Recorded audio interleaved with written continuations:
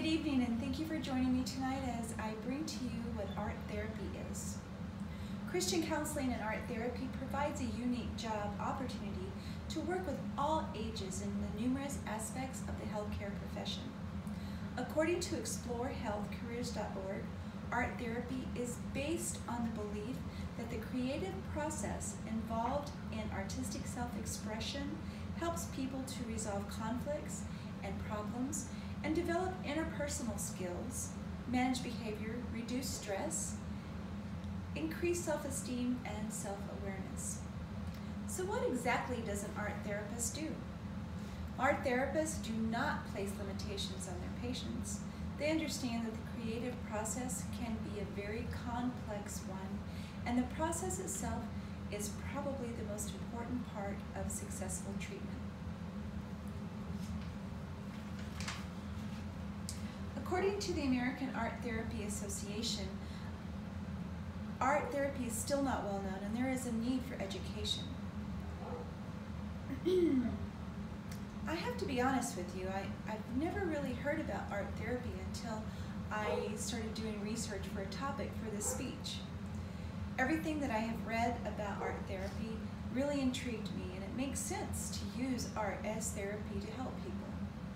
I go to paint parties with my mother, and we do a lot of painting, and I can tell you from experience that even though we're not in a controlled environment as being in therapy, but it has helped my mother. She's 84 years old. My father died about 15 years ago, and my brother died about 6 years ago. And she has begun to paint, and this is one of her paintings that she has done. And it has helped boost her esteem, and it's given her something.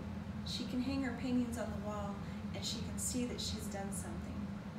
She has really come out of a shell of depression, and she looks forward to going to our paint parties. So from experience, art therapy does work with depression, and it gives somebody self-esteem and self-awareness of what they're doing. So in Psalms 73:24, the Bible says, "You guide me with your counsel, leading me to a glorious destiny." There's no better way to honor God's purpose and His values than to help others and guide them through their troubles. So in the next few minutes, I'm going to point out some differences between counseling and therapy. I'm going to show you some pieces of work that I have found on the internet of some art therapy, and I'm going to give you the different work environments that an art therapist works at, the education, and the salary base that an art therapist can earn. I want to present to you the picture of being able to set aside frustrations and burdens, and for a very short time, while creating a beautiful masterpiece that you can call your own. So let's get started.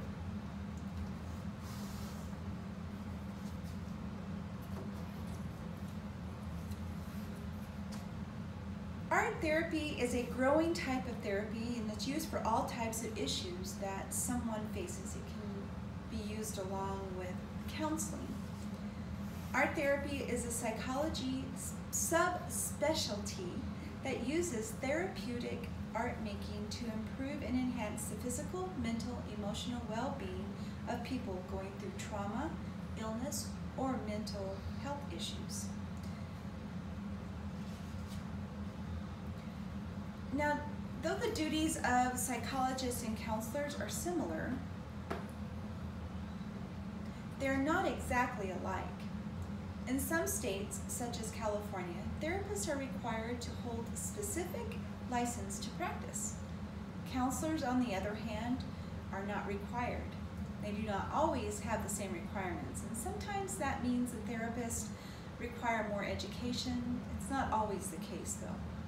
Psychotherapists, especially those who have earned an advanced degree, may also have a wider variety of tools to access in helping their patients. While counselors mostly just use talk therapy, Psychotherapists sometimes use other methods in their practice, such as accessing memories, employing behavioral therapy, and other cognitive techniques, such as art therapy. The art therapists work in many different places in the scope of healthcare.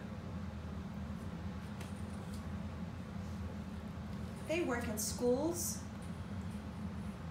they work in senior centers, they work in nursing homes, and even as a private practice therapist. The pay depends on the type of degree you obtain. For example, obviously obtaining a PhD, you're going to reach the higher end of the pay grade. However, according to art therapy degree programs, art therapists generally find work in metropolitan areas and earn in the low to mid $70,000 range annually. And this brings me to my second point. Pablo Picasso, who lived in 1881 and died in 1973, he once said that art washes away the soul,